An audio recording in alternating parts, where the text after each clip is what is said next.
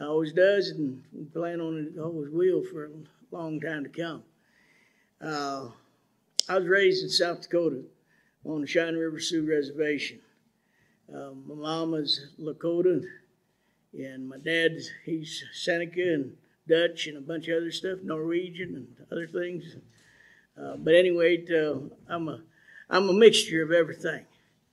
I am a true American. I'm everything.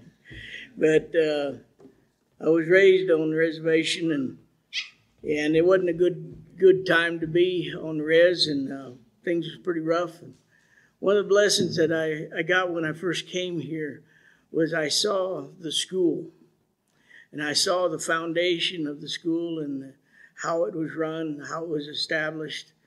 And as a kid growing up, I grew up really rough. I grew up in a lot of violence, a lot of hard things, and every day was something. And I always thought if I could be in a school that I didn't have to fight, if I could be in a school that I didn't have to watch the corners when I walk around the corner, when I be in a school that I wouldn't see people doing stuff that are bad, real bad. But I didn't have that. So I decided when I was a young man, I was going to have a big family. I said, someday I'm going to have a big family. I always thought I was missing out because I only had 2 little sisters, and they wasn't much good. I mean, they couldn't haul hay. They couldn't dig fence posts or nothing, and they was way younger than me. But I had 8 children, and them kids spent their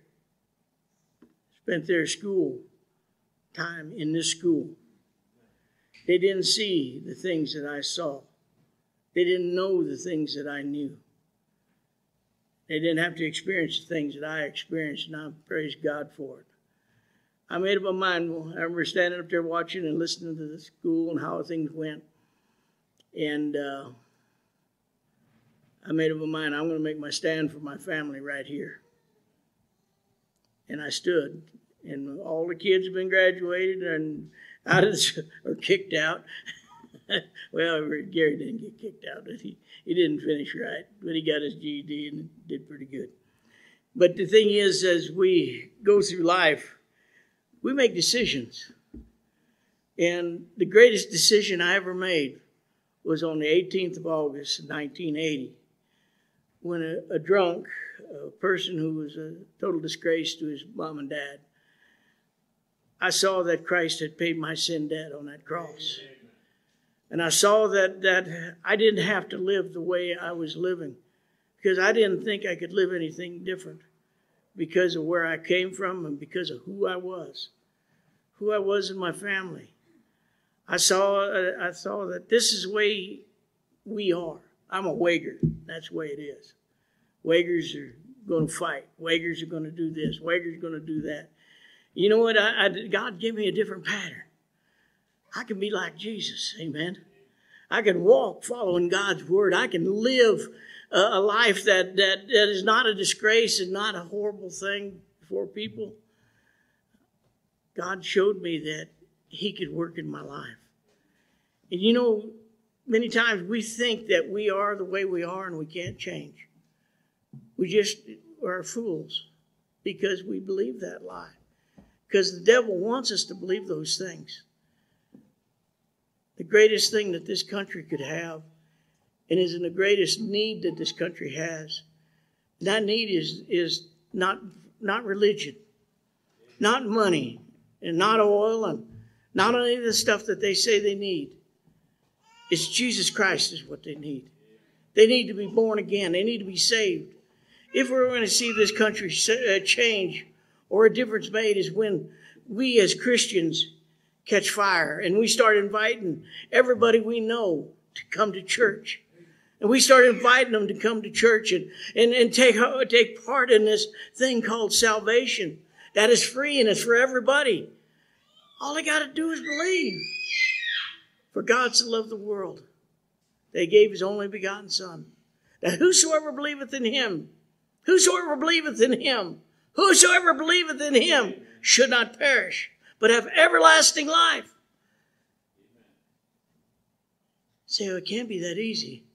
That's why God did it, so it would be easy. Jesus did everything that needed to be done.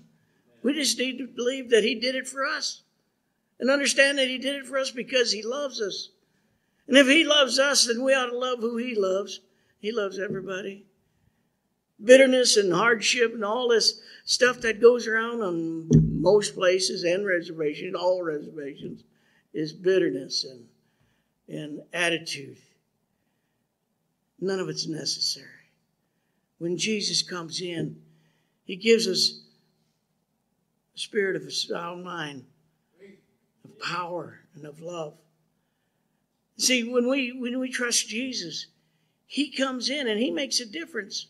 Amen. You see, too many that come to church and say, now lay me down to sleep prayer.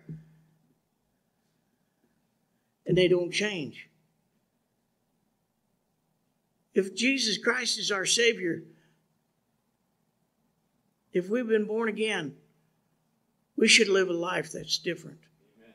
We should live a life that's pleasing to God. We should be trying and desiring, because none of us are going to make it. We're not perfect. And I'm sure not perfect.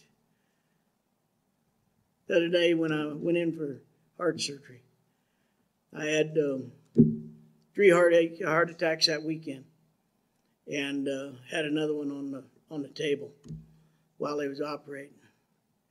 And some things is different for some folks. I don't know what's got to be different about me, but I got to do everything the dumb way, the hard way. But there I am, they're working on me, and they got 4 stents to put in. They got halfway, and they apparently stopped.